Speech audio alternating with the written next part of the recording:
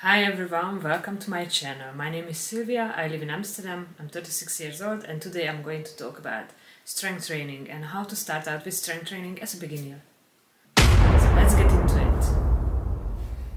Starting out with strength training as a beginner can be both exciting and intimidating. In today's video I will share with you a couple of simple tips to follow as a beginner to strength training or weightlifting.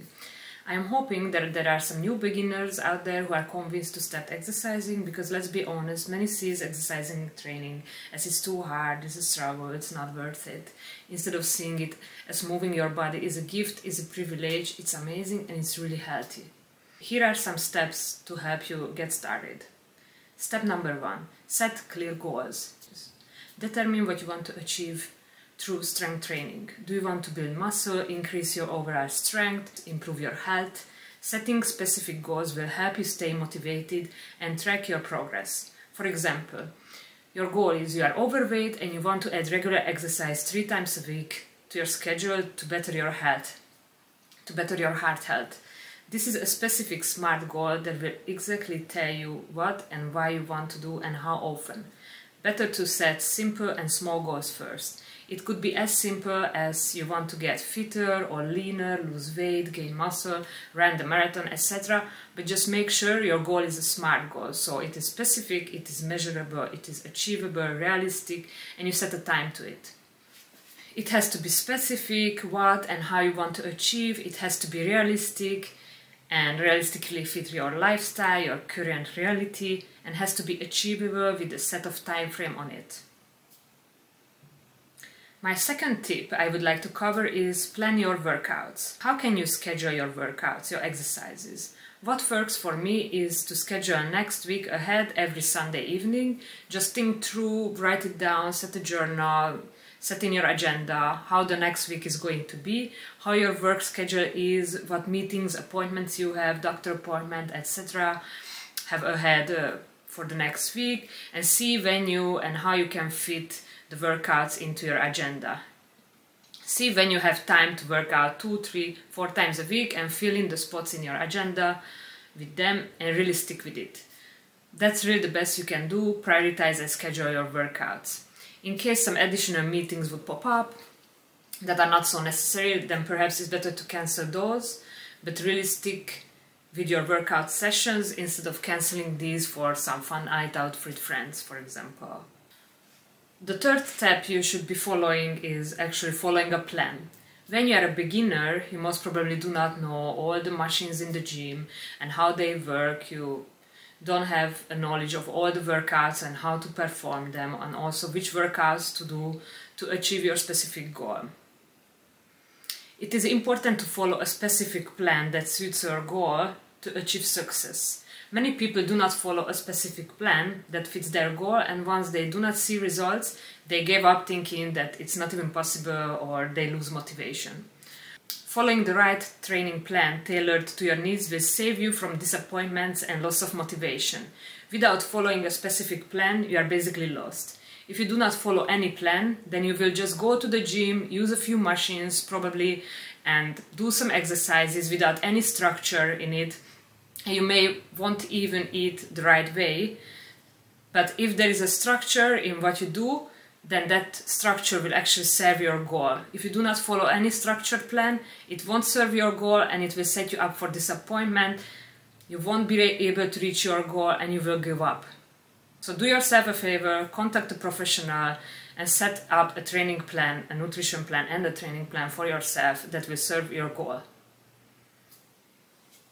The fourth step, the fourth tip for you is start small. It is also important to consider not to run right into the wall at the beginning. So when you are a beginner and you may have never seen a gym before, then it's probably safe to say you better start slow and gradually increase intensity or strength. You can start with daily walks or bodyweight exercises. Bodyweight exercises are a great way to begin strength training, as they require no equipment, but they will help you develop a solid foundation. Exercises like squats, lunges, push-ups, planks, and glute bridges can help you improve strength and stability. And finally, my last tip is, the fifth one is be patient and consistent. Consistency is key. If you want to work on your body, then most probably once a week or once a month going to the gym or doing some exercises won't be enough, but you have to think of at least exercising 3 times a week to see results. You also have to keep up with it and not give up if you do not get results right away. It really just takes time. In some cases it can be even years to reach your specific goal. Sometimes you can see results quick, but after you may reach a plateau, or at least it feels like that. Don't stop there, but keep going. Give yourself a bigger challenge. If you feel you can take on more, there's always an option to switch up your trainings, your exercises, add extra weight, extra intensity, extra challenge. Remember to never give up and enjoy the journey, because you do it for yourself, not for anyone else. Everything you do for yourself should be fun, it should be exciting, and if it is fun, there is no reason to give up, because why would you give up something that is fun? So the most important is you enjoy the whole journey, you learn on the way, you show up for yourself. Also remember, there is no such thing as a perfect. Starting out with strength training can be intimidating with all the different moves and the gym equipment. Again, it is important to stay consistent and learn on the way. You cannot expect yourself to know everything right at the beginning. No one steps into the gym first time, be perfect at it. It's like no one starts his new job today and already knows everything about the work. It's all about the journey, so enjoy it, embrace it, because it is truly amazing. And one day, later on, years later, you will look back and see how much you have learned.